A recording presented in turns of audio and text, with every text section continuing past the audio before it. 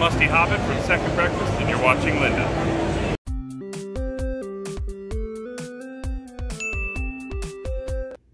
Hey beautiful people, Linda aka the Gamer Girl here, and we're going to talk about some games that I'm playing currently, so let's get started with this shindig.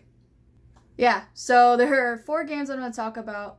The other ones like Word Munchers, Number Munchers, you know, Oregon Trail, you guys already seen what I've been playing. I've been trying to play those more and more off and on, just to, you know, I like to play them. I like to add new people, have fun, and try different scenarios, shortcuts, different things like that. I'm currently looking for, you know, I try to find a good clean copy of Oregon Trail the 3rd.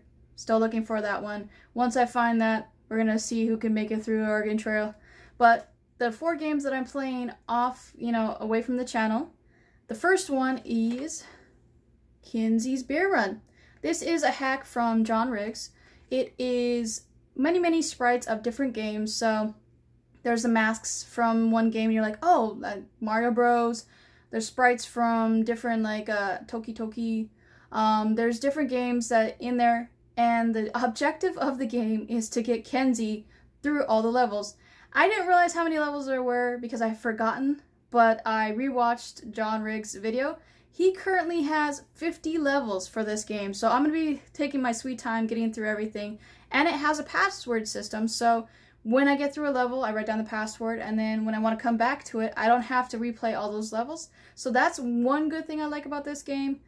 It's just basically a platformer, short, sweet, simple, to the point, and what can you go wrong with short, sweet, simple, to the point? So the second game that I'm currently playing is Popeye. Now, you're probably going, oh yes, I already knew you were playing Popeye, but I revisited it again after I took a break from, I'm taking a break from some Zelda games that I'm playing because they're just taking so much time. I didn't realize how many hours they're going to be. And with that, I was like, you know what, I need a break.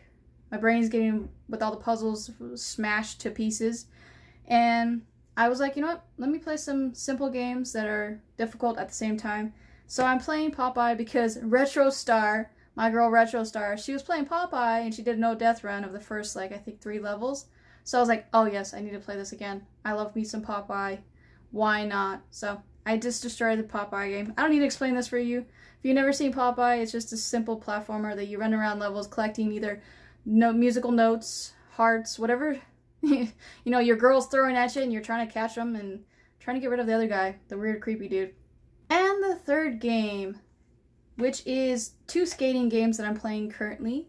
The first one is Tony Hawk. So what I did was I deleted my save state from my previous game that I played, and I said, you know what, I want to replay Tony Hawk. So I got 2 skating games that I'm going to talk about the other one later, and I said, I want to beat it again. So I played Tony Hawk, mastered through it, and I was like, you know what, I'm going to try to keep getting better and better at it. So currently I'm playing Tony Hawk. I am changing it, because usually I play Tony. I'm always Tony, but I was like, you know what, I'll be a different character this time. See how easy it is for me to get through all the levels. So I'm playing as Alyssa. I don't remember if you know the character. Anybody who's a Tony Hawk fan. She was a really popular, well, still is popular, but not as much. It's into the skating game. She has her own board company. It's called Meow Skateboards. I've been following her for a while, but she is a good skater in this one. So I was like, you know what, let me change it up. I want to play as her and see how far I really can go. And finally, the last game I am playing is Skate 3.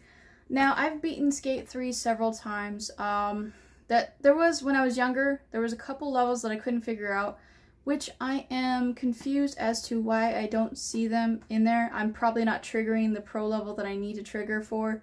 But when I'm playing it, I'm now currently playing it on my Xbox One, so I'm revisiting it. And I've noticed there's a little bit of differences from Xbox 360 to Xbox One. You're not going to be able to get all the achievements because I don't see that you can customize your skater and have like a logo that you can make. Another thing is I don't see like certain stuff that I saw from the previous one. If you're a Skate 3 fan and you just came across my video and you saw this, am I right? Are they taking out certain stuff? Have they censored different things from Skate 3? That's what I've been wondering because I'm playing this and I feel like I'm missing some levels. and I don't know if I had to trigger something or I had to get something going, and then I would progress on, but I found all the spots. I've beaten most of them on killed it level, and I'm like, well, maybe it's something else. So I keep revisiting, trying to do more levels on kill it mode, and I just don't know. So I'm currently playing Skate 3, trying to get to the end. If you know that level where it's Rob, and basically, from what I remember, if this is the correct one, because I've played Skate 2, so I might be mixing it up. Tell me in the comments if you know. Skate 3, there's a part where Rob comes back and he says, you have to follow me and you have to do a certain trick on each bench. And each bench there's a certain trick. But I'm not seeing this in this one, and for the Xbox One version. So thank you for listening to my ramblings. If you're new, please hit the sub button. It really does help out the channel. And as always, keep on gaming, everybody, even if you revisit some old games. I'll catch you later, guys, and have a great day. Bye, everybody.